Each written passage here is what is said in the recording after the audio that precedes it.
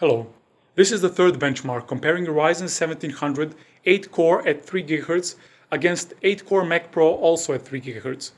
In this one, I'm looking into speeds with After Effects. As the first test, I'm using 6K red footage and stabilizing it with Warp Stabilizer.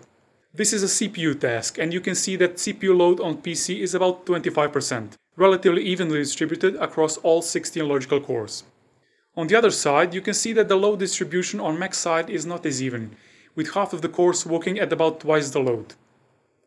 Ryzen finishes in 186 seconds, while we have to wait for 234 seconds for MacPro to finish. MacPro needs 25% more time. The second test is one of the free templates available to download and is using ray tracing.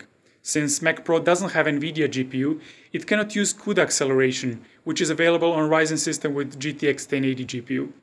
Nevertheless, MacPro doesn't fall far behind using OpenCL from built-in 2 FirePro GPUs, finishing in 158 seconds, only 16% slower than the Ryzen CPU.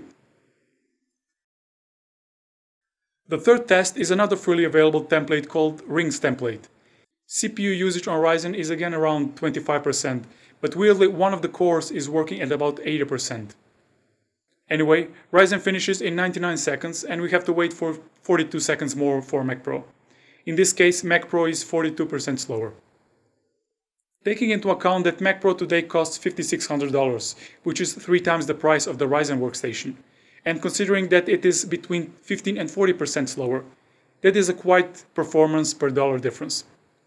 MacPro costs between 3.6 and 4.4 times more than the Ryzen 1700 system for the same performance. So, for the price of one of these MacPros, we can build a small 3-node render farm to cut the render time several times.